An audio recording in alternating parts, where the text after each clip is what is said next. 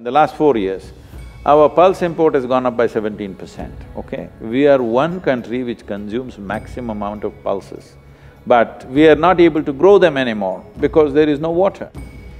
Most of it is rainwater irrigated, but rain is not dependable anymore, suddenly it rains heavily, again it doesn't. One fundamental reason is there's not enough vegetation on the land.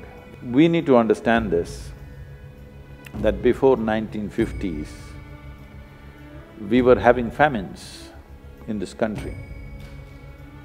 When we had famines, what is the kind of number you think it killed? Does it kill in dozens or hundreds, in thousands? It killed in millions. Here in 2.5 months, 3.5 million people, okay, in the Bengal famine in 1943.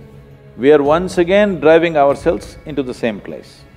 Well, people may not die in that many numbers because today you will import food, this, that will happen, all that will happen.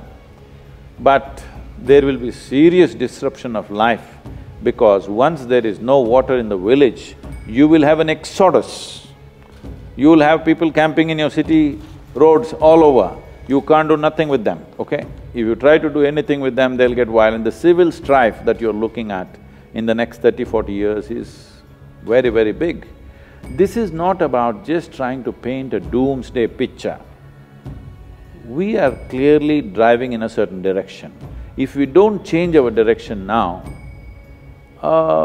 inevitably we'll go towards certain situations. Now we need an enforceable policy which will determine around the water bodies how we should live, what we should do and what we should not do. This must be an enforceable law, otherwise this is not going to work. If we do something right in the next 8 to 10 years, if we sustain the way we do it, you can see in the next 15 to 25 years, the flows in the river can go up by 15 to 20%. Let's say next 15-20 years we leave it and then we attempt it, then it will take 100 to 150 years to turn around. This is not activist talk, this is proper science.